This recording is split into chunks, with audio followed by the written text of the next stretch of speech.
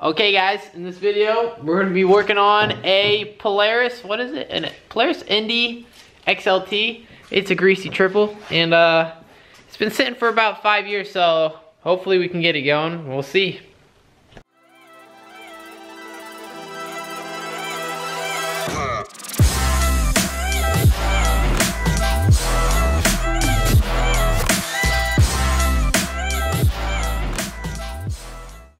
So here's a little walk around of this unit.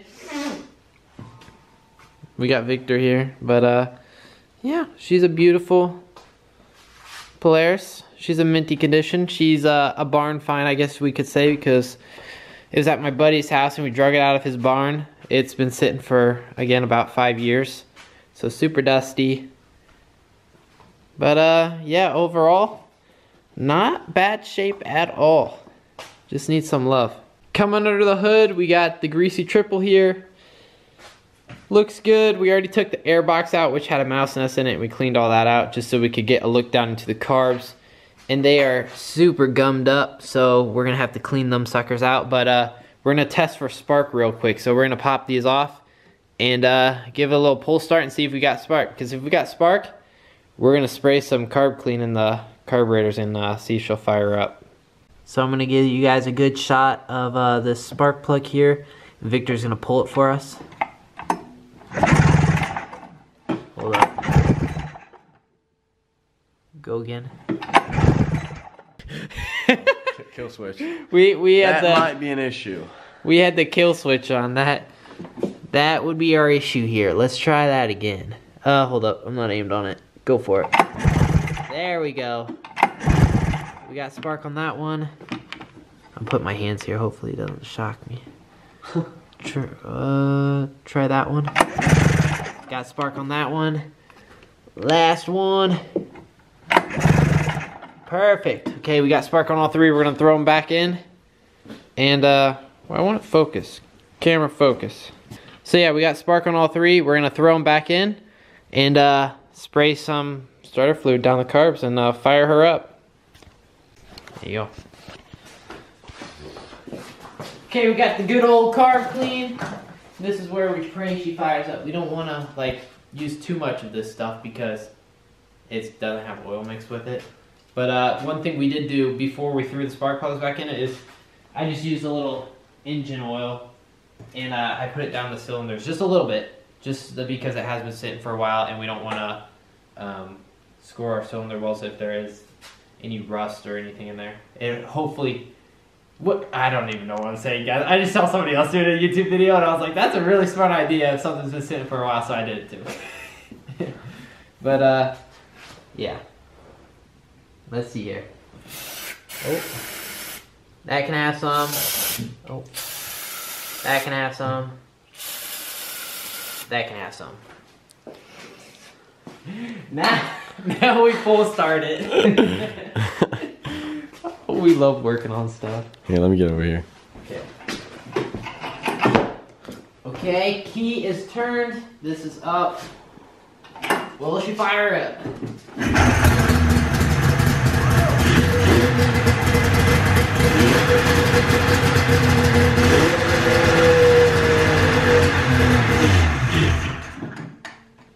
Well, that's good. No fuel. No fuel. So yeah, I'm pretty sure when we took this bit air box, smoky in here. She's a little smoky. But yeah, when we took that air box off, there was a huge mouse nest in there. And it just visual look in here, there's a whole bunch of gunk and debris. So we're gonna take the carbs off and see if we can't clean out the carbs and see if there's any clogged jets. And then throw it back together, put some gas in it, and see if she'll idle. But I also probably am gonna run to the store tomorrow and get some proper two-stroke oil, and also watch a YouTube video on how to check the oil injection system to make sure it's working, and a whole bunch of other goodies. It's so smoky in here. But yeah, stay tuned. We're gonna move on to our next step. We're gonna open the garage though, so we don't suffocate in here.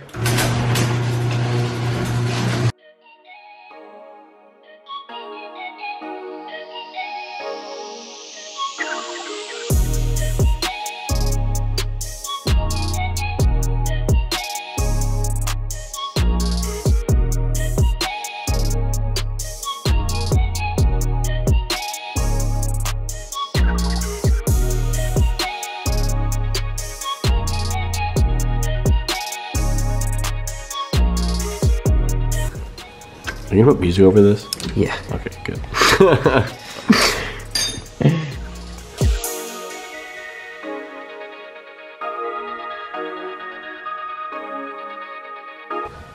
Major issue. My back hurts. Oh, I'm getting too old for this. Yeah, something like that.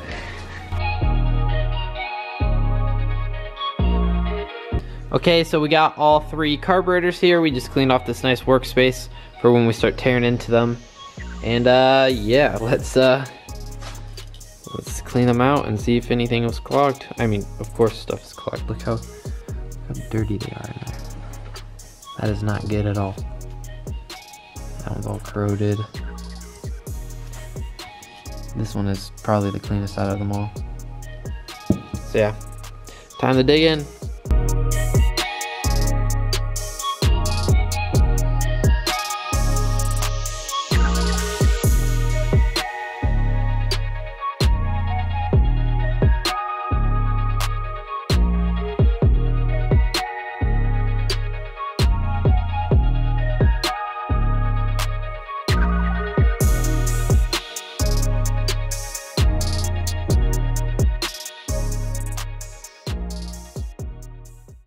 Okay, so all the carbs are clean now.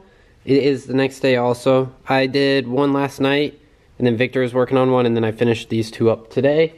And if we come over here, you can see right here, I took out the fuel tank pickup line. So a lot of Polaris's, this line will rot out because it sits in gas forever. And I just wanted to take mine out and check, and we are good. It's pretty clean. I'll blow this out. There's just a little bit of dirt on it. And yeah. So coming over here, before I wanted to throw in my carbs, I just wanted to check to make sure my oil pump works. So here's my oil tank. The line runs right down here along the bottom right there with that filter. And it goes into the oil pump, which is right here.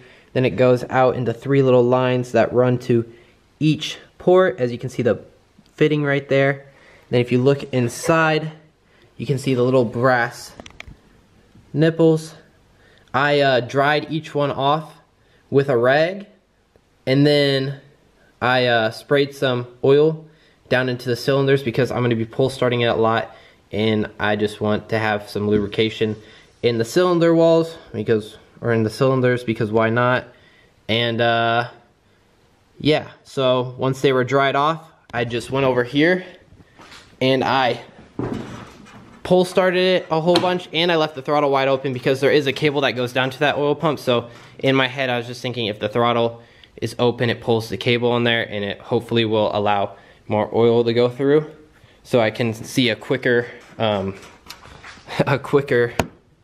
reaction to what I'm doing. And sure enough, I don't know if you see the little dark markings around the brass fitting. There's one at the very top and there's one right there at the second one.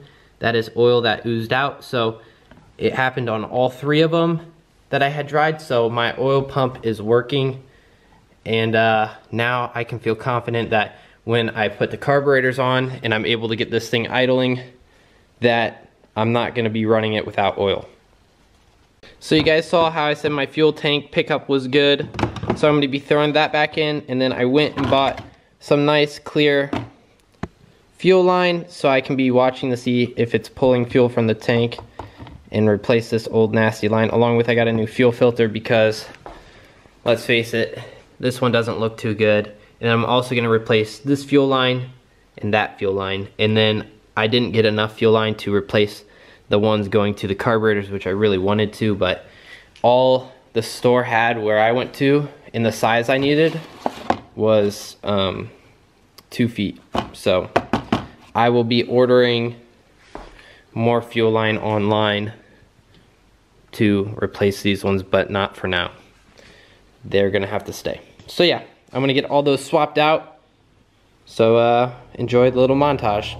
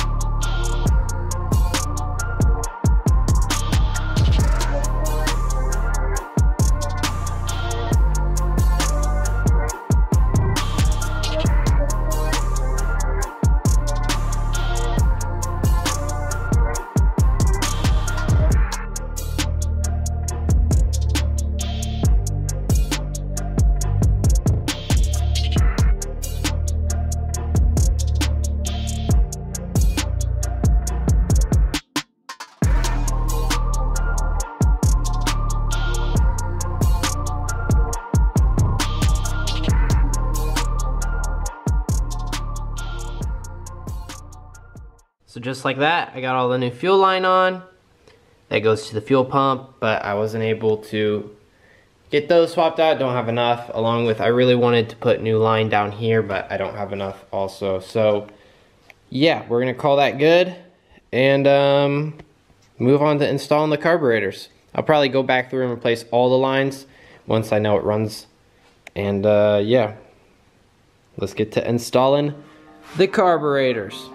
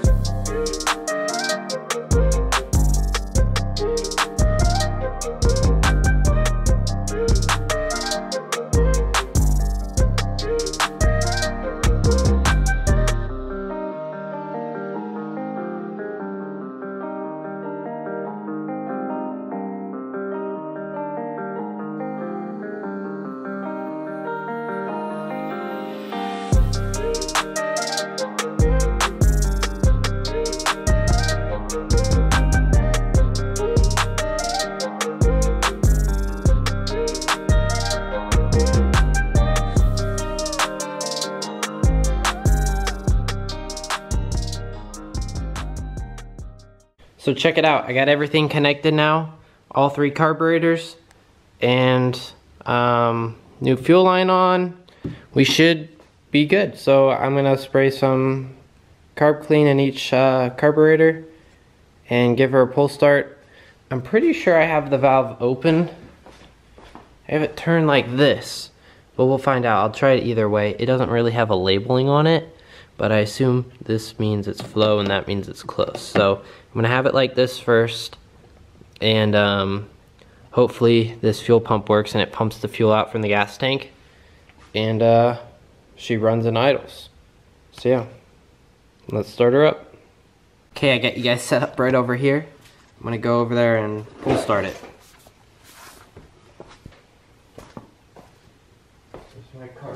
Where's my carb clean? We're running low on this stuff, sadly, so yeah. Oh no. It's not as good.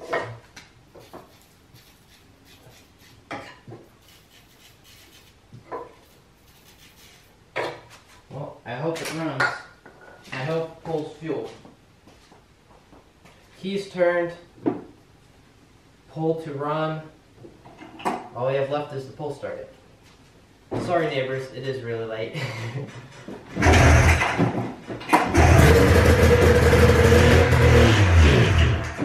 Okay, we got fuel going through the lines. Here, let me give you a little look at what we're working with here. So I had that valve open and it pulled gas through every single line. So I'm gonna try pull starting it again, but we got a low battery, so let me go swap out your battery. That's like the most inconvenient timing. I'm so excited to like see if it'll fire up, and then my camera battery is low. But got the new battery in. Let's pull start it again. This time I'm not gonna do carb fluid. I'm just gonna hope she fires.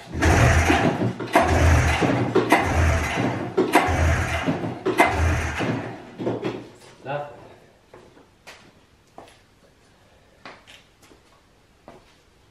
Actually, we got a choke cable. I want to try the choke cable. See what that does.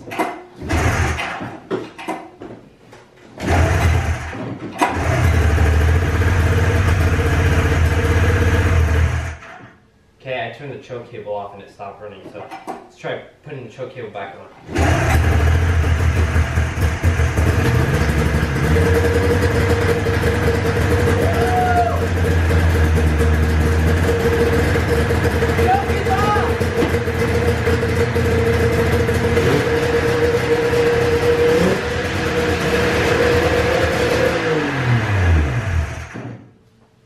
Okay, so she runs off gas now, but holy smokes. Yeah, and I think my oil injection isn't working. I'm pretty sure it is. Let me open up this back door so we can get a nice airflow going through here. Woo! Oh, it's chilly. Guys, it is so cold outside. Now my whole garage is cold. Yeah, if I do this, I pull from it, it should fire it up.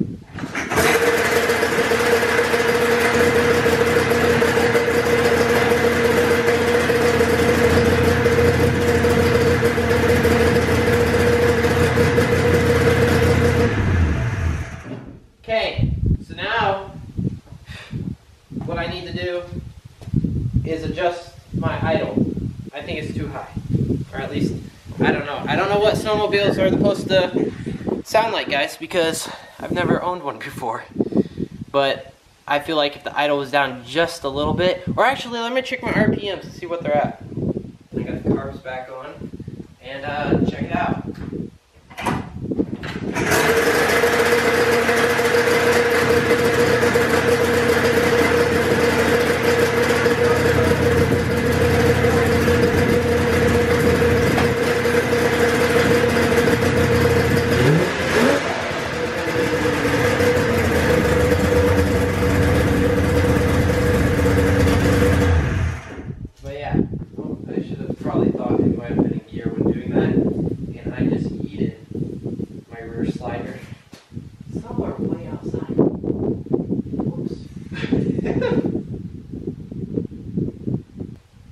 Where did it go? Yeah, that's like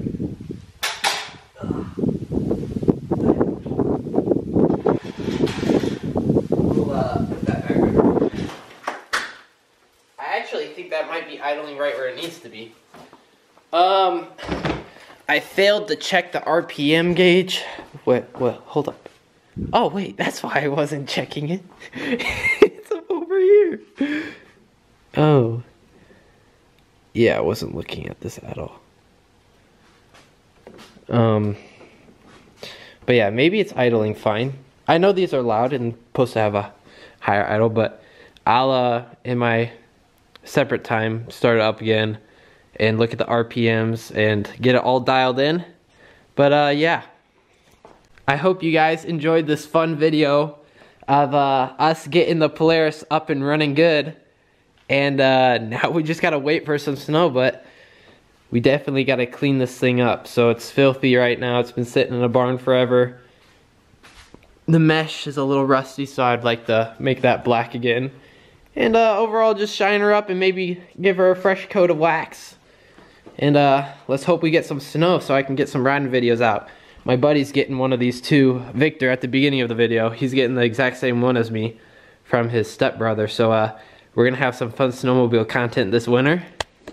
So if you don't wanna miss out on that, definitely subscribe. There's gonna be a whole bunch more cool videos coming out, along with some videos on four-wheelers and my boat that I have. So yeah, I hope you guys enjoyed, and I'll see you on the next one. Peace out, bye.